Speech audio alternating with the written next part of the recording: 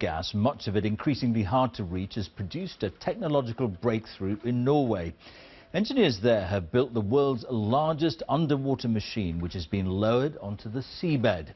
It's expected to pump around £20 billion worth of gas, which would otherwise have been left untapped. From Norway, our environment analyst Roger Harriban reports.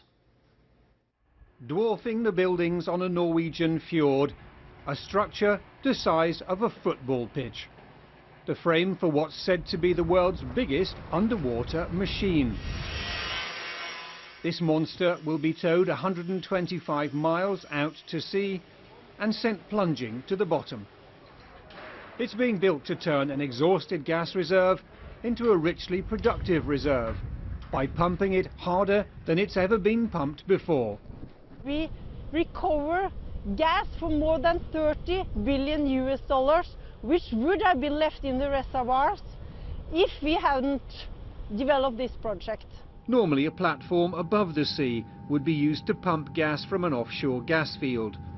Putting the compressor close to the source of the gas means they can get much more gas and at lower cost. Statoil eventually hopes to put many offshore facilities under the waves. But there is a downside to this marvel of technology. It's part of an industry that governments agree is steadily changing the climate. Clearly, it makes sense for the firm to squeeze as much gas as they can out of an existing field. But companies have bigger ambitions to find more coal, oil and gas all around the world, even though mainstream scientists are warning that we can't burn the fossil fuels we've already found if we want to protect the climate. We've discovered coal, oil and gas that will emit nearly 3,000 billion tonnes of the greenhouse gas CO2.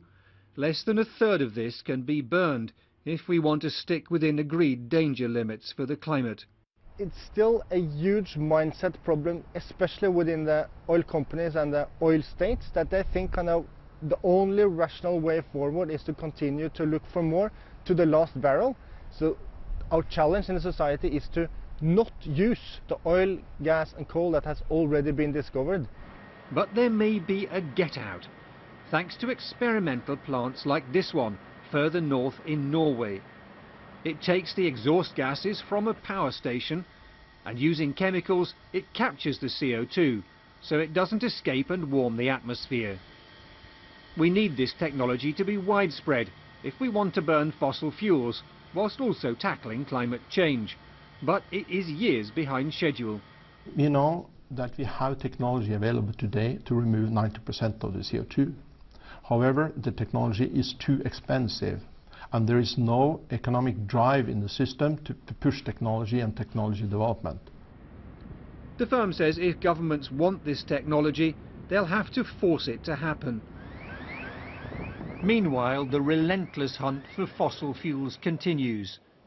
It took the world's biggest offshore crane to maneuver the Statoil structure into place. The firm will win billions if this monster of the deep delivers its riches. The project is glamorous, high profile, exciting. Worrying about climate change will have to wait. Roger Harriban, BBC News, Norway. The Chancellor George Osborne has been defending plans to subsidise childcare vouchers for working parents.